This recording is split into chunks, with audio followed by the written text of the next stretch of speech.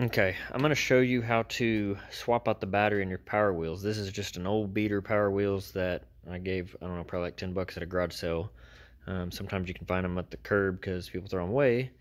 The reason they do that, the factory batteries are, I don't know, 60, 70 bucks. You can see they're quite a bit smaller than what I'm going to put in it. We're going to put in a lawnmower battery. It's also 12 volt. Now, with this being 12 volt and 12 volt, this one would be pretty simple. Now, I've also done, with the Power Wheels brand, if it's a 6 volt, you can put in a larger 12 volt battery, and it will work. It'll actually go twice as fast, and it won't last quite as long. Probably not quite designed for that, but it's a lot of fun for the kids. But the way we're going to do this, we're going to make it where you can use your original charger that plugs into the side of this, your charger that goes here. We're going to make it charge this battery. Now, I already actually did most of the process, but I'm going to kind of walk through it, just kind of give you a quick show what we did.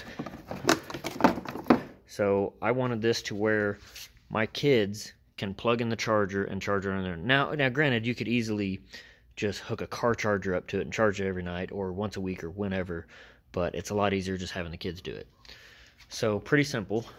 So this plug here, I'm going to show you the battery I actually took it out of. Here's this battery.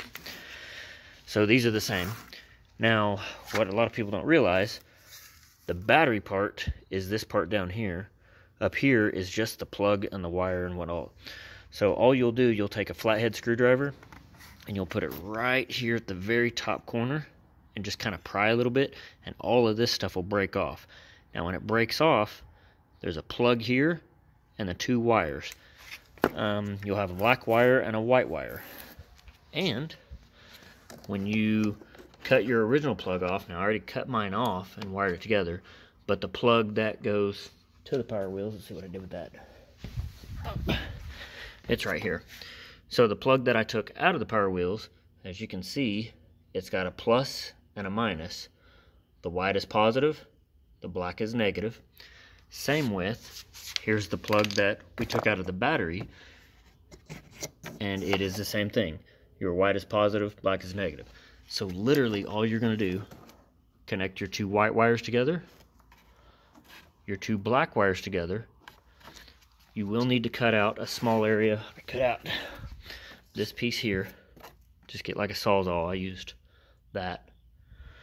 Use a Sawzall, cut that piece out, and all that does, that makes it so this larger battery fits down in there.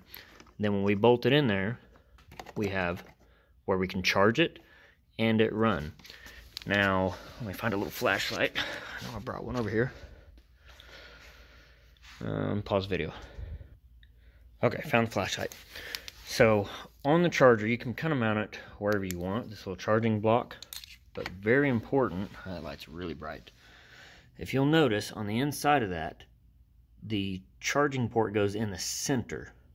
Now the 2 outside pieces, that's where, when you're plugging the vehicle in, the piece that, let me go back to that other piece. That other piece that plugs into here from the car, the original piece plugs into that, it uses the outside.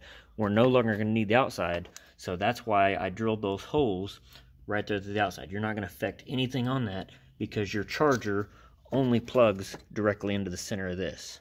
So it's a smaller charger, it plugs in there. But the beauty of this, like I said, it's firm, it ain't going nowhere.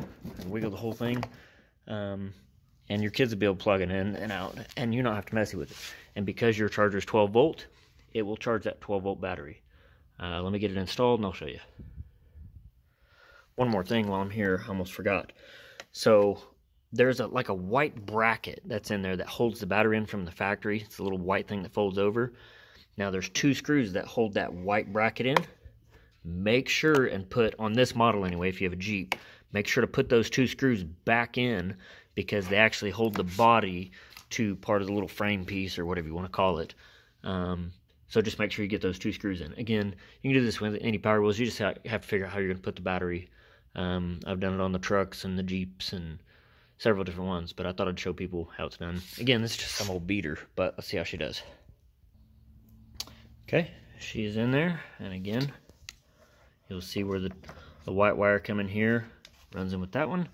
These 2 are connected on this post, that's my positive. Then I have my black that runs over, And the 2 wires, one for the charger and the one from the Jeep itself, comes into my negative. Now my charger, the way I have it, you can close get these things out of the way.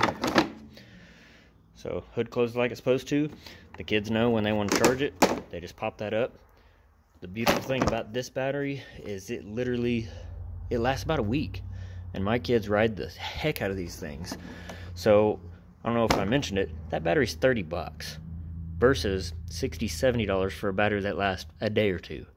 So I'm telling you, this is the way to go, and it's really not all that hard to do.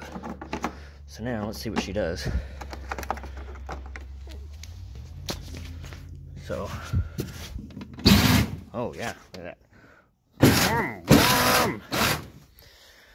So there you go. Now, granted, usually I paint these things up, make them look nicer, but this is just some beater I got from a garage sale. We'll put a $30 battery in it and see how long kids like it. So, hope you learned something. Hope you liked it. Have a great day.